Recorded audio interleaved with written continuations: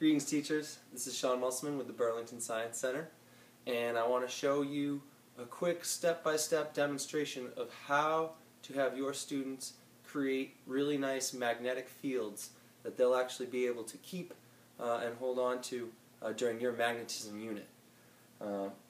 What we have here, and my assistant Jim can show, in your kits you're going to get a container or two of iron magnetic filings, along with a class set of some small cups, whether they look like this or little Dixie cups.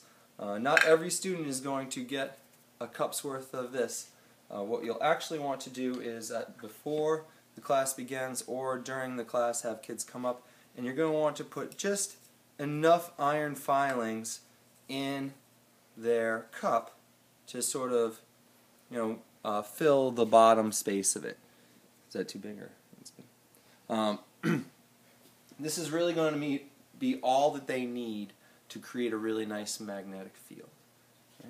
The other stuff you're going to need is a bar magnet, maybe smaller than this, but this is just fine size, blank sheet of white paper, and some hairspray or other light aerosol adhesive.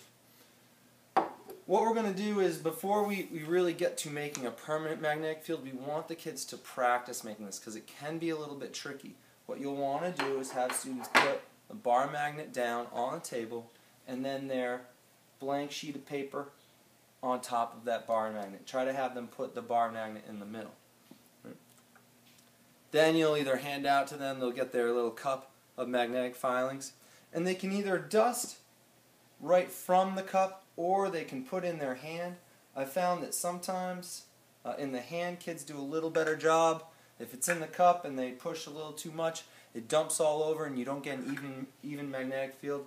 Whereas with your hands have some natural creases in them that allow some of the iron fillings to fall out. And though it makes their hands dirty and they'll have to wash them at the end of the session, it might make for a better magnetic field.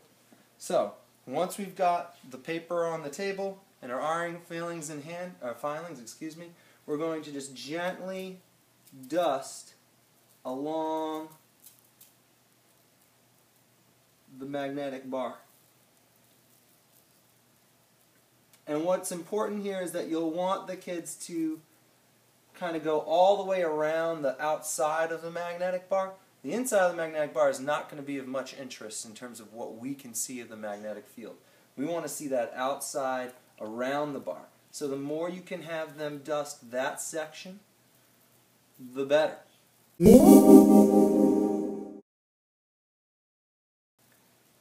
Now, of course, this takes a little bit of some fine motor skills here, and the kids might struggle with this initially. If theirs doesn't come out perfect the first time, that's no big deal. What you can have them simply do is crease the paper. Alright, like we've got here. You can crease the paper. Right, say they got a big splotch like that. Just have them crease the paper. And have them pour it back in and try a second run. Okay? So again, we'll do it, and this time I'll try to use the paper real quick. See, that might not come out so well. Alright, so we're going to just try that again. So again, in the hand,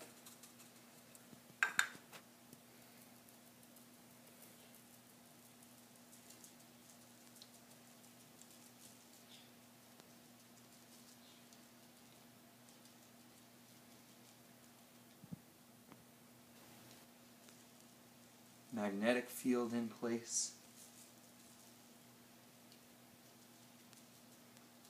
You can help out, or you can have them do this.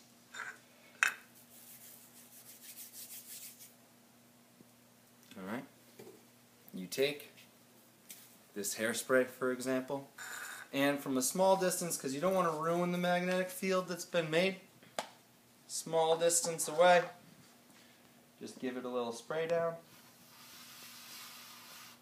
and let it sit and dry for a few minutes. This stuff will adhere the metal filings in the direction that they're currently oriented on the paper. And if want to further add permanence to this, you can certainly add a little more to this, or even better, laminate it.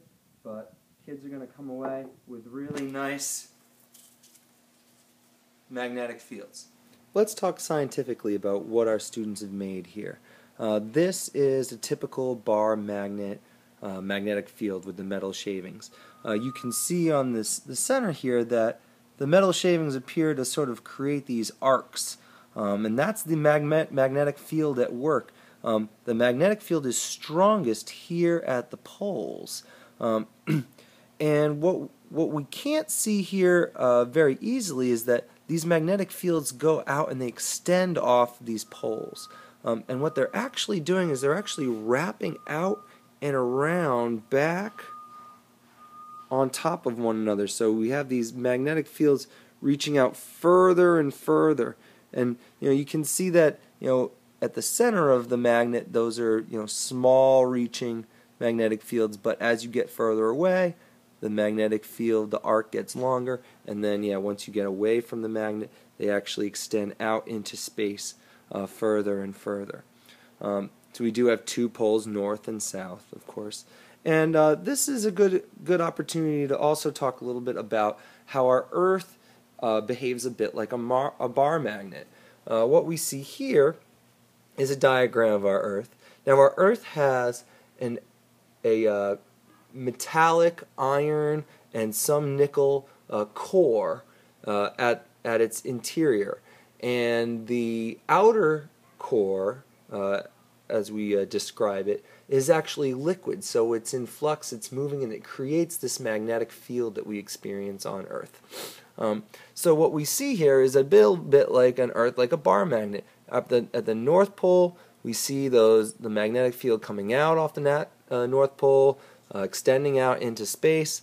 The South Pole, same thing. And if we look even closer, we can see that those magnetic fields actually follow the curvature of the Earth. And that's really what's happening to a compass. When you're standing on the Earth's surface, it's getting in line with these magnetic fields, and they're pointing those needles northward when you're in the northern hemisphere. And of course, the southern pole of those needles are going to point southward, no matter where you are, the northern hemisphere or southern hemisphere, because they align with the magnetic field that's formed by the motion of that liquid outer core. So that's it. You can always email me, musselman@bpsk12.org if you have questions, or call us here at extension 1835. Have a great day.